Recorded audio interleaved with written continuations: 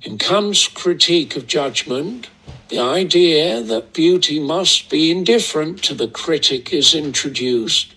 Kant argued that beauty is not dependent on a purpose of benefit, but rather beauty arises from disinterested pleasure. In the first moment of the Critique of Judgment, Kant says, "Interest is what we call the liking we connect with the presentation of an object's existence. Hence, such a liking always refers at once to our power of desire, either as the basis that determines it, or at any rate as necessarily connected with that determining basis. Interest is our liking for an object that is determined by our desire. When we have interest in an object, we are drawn to it because it satisfies a desire. Therefore, disinterested pleasure is when we experience pleasure that is not influenced by personal interest of pleasure. It is pleasure that arises purely from our perception of the object in absence of any ulterior motives. Morality cannot be used to critique beauty, because the judgment is morality is interested, while the judgment of beauty is disinterested. In Kant's groundwork for the metaphysic of morals, he argues that morality is derived from logic and obligation. It is based on a concept called the categorical imperative, which states that a moral action should only be acted upon if the maxim of the action ought to be a universal law. The judgment of morality is not disinterested because it is concerned with moral and social issues that are of interest to the critic.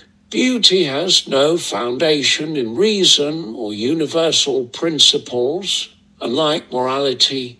Beauty is a product of our senses and pleasure, therefore it is a subjective experience. By applying our judgment of morality to a judgment of beauty, we would be applying our moral obligations to our experience of pleasure. Picasso's Les Demoiselles d'Avignon is a depiction of 5 nude prostitutes standing 7 feet tall in a brothel in Spain's famous Cara d'Avignon. It is known as the first painting in a style called Cubism.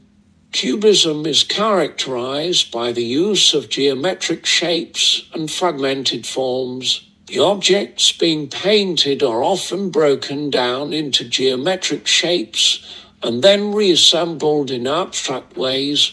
As you can see, the women depicted in Les Demoiselles d'Avignon are depicted with an exaggerated, rigid and fragmented form.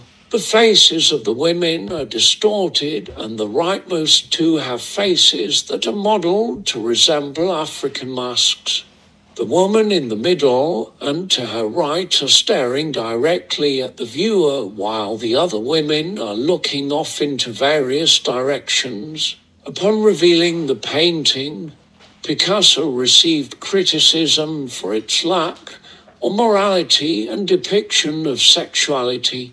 The innovative use of cubism and depiction of a brothel challenged the traditional style in which female nudity was portrayed. Many people found the display of female nudity in a non-traditional manner to be provocative and morally repulsive due to the overpresentation of female nudity and sexuality. The former director of the Fleming Museum of Art, Janie Cohen, said these women are looking right at us, and that what was so outrageous about the painting, it frightened people. It made them angry. The stare of the prostitutes challenges the traditional male gaze. The male gaze is the act of depicting women as objects of male desire. The larger-than-life women staring at the viewer overthrows the traditional power dynamic between the viewer and the painting. Instead of the women looking elsewhere and appearing passive, they look directly into the viewer, which some viewers found challenging and confrontational. The critiques of Les Demoiselles d'Avignon are oftentimes based on morality. The explicit depiction of female sexuality was considered morally repulsive and upset many critics and viewers of the painting.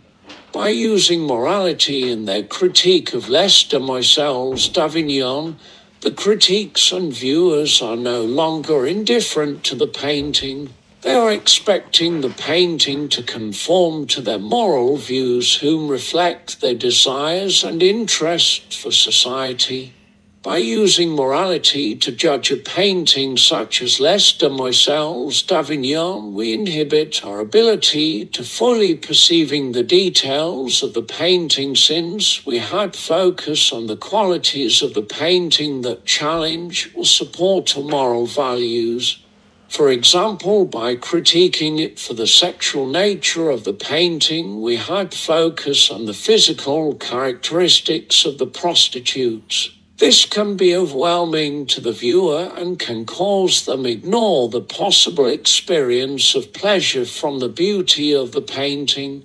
If the judgment of beauty was rooted in morality, it would be impossible for many people to view Les Demoiselles d'Avignon as beautiful. Beauty must be judged without morality. Because of this, if the judgment of morals is used in the judgment of beauty, then the judgment of beauty becomes a product of the judgment of morality instead of a product of the senses and pleasure.